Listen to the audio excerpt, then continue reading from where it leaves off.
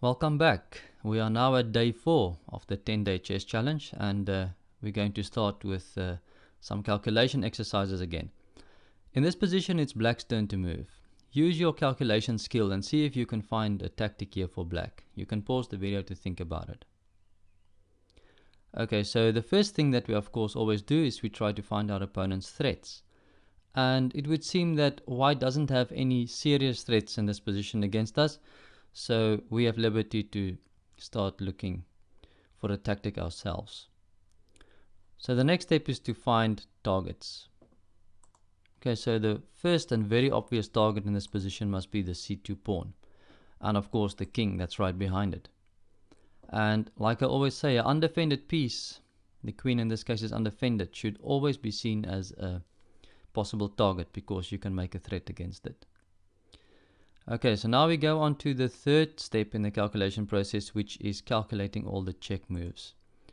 And if you try to calculate this check, you would have seen that it doesn't lead to much. You're just losing material because the knight can capture you and you don't achieve much. Okay, any other check moves also doesn't work. Queen takes check doesn't work for the same reasons, and there aren't any other checks. Any other captures? There aren't any other captures. We already looked at this move, which is a check and also a capture. So when you've looked at all the checks and all the captures, then you have to look at all the moves that threaten something. Okay, for example, this would be a threat against the white queen.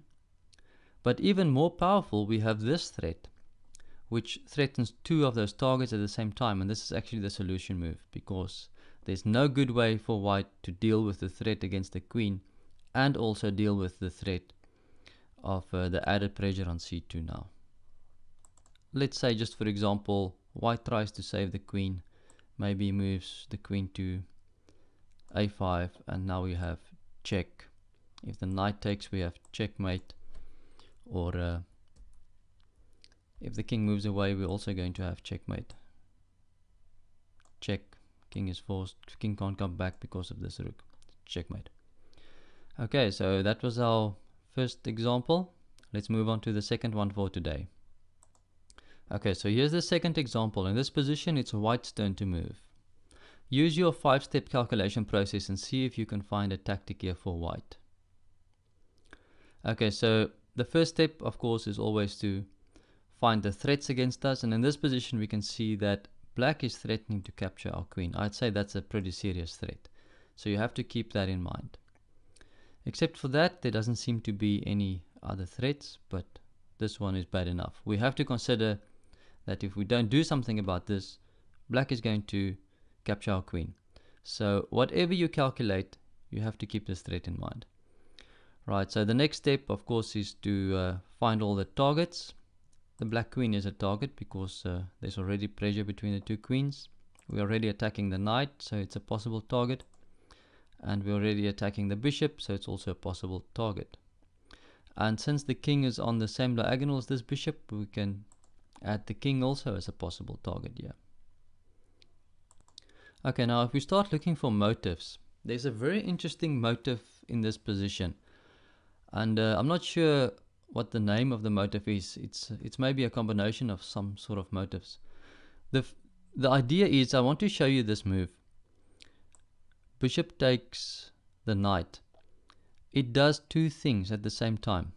First of all, it removes the defender of the black queen. So now we're threatening to capture the black queen.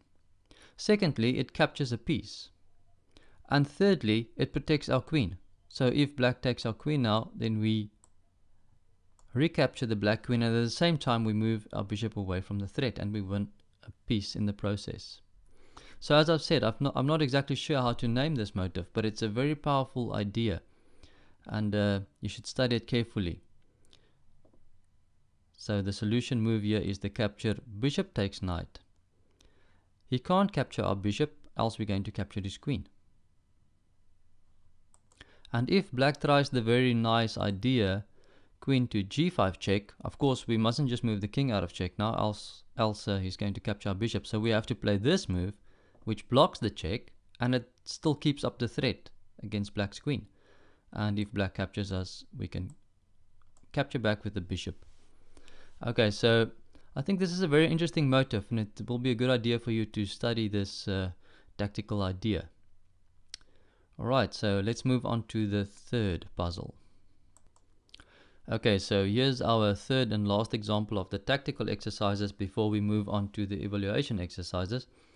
And in this position, it's white's turn to move.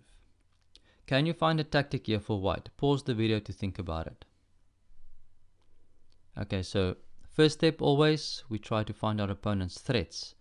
And it doesn't seem that black has any serious threats against us that we have to be worried about. So we can move on to the next step, which is identifying all the possible targets. Now, clearly the king must be a target in this position because we can attack it. And this rook, maybe we can identify it as a target, although it is pretty well defended. It's defended by the king, it's defended by the rook, it's indirectly defended by the bishop over here.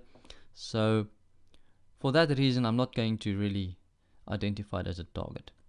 The queen, I like to always identify the queen as a possible target, especially if there's a knight nearby, because then there might also always be some kind of fork tricks where you can fork the king and queen with the knight if you can set up the right position. Okay, but that's the only two targets that I could really identify here. So if we look at motives, well, I'd say that the important thing to realize here is that black king is under attack and we want to exploit that as much as possible. So let's start calculating our different moves. First of all, we look at all the check moves. This check move doesn't make any sense because we just lose the rook. This knight check doesn't make much sense because we just lose the knight. Black is going to play just rook takes knight. This knight check makes a lot of sense and we should look into it deeper. The reason why I say it makes a lot of sense is it not only checks the king, it also covers the f8 square, which makes it impossible for black to try to run away now. Okay, and actually black is forced to come to f6 because if he comes to g6, then queen g5 is checkmate. And if he comes to f6, then the only reason why we can't play queen g5 now is because the black rook on g8 is covering that square. So now we can play rook takes h8. And this rook, we win a rook in the process because if black captures us back, then this move is checkmate. Alright, so I think that was a nice little tactic. Let's go on to the evaluation exercises now. I'll see you there.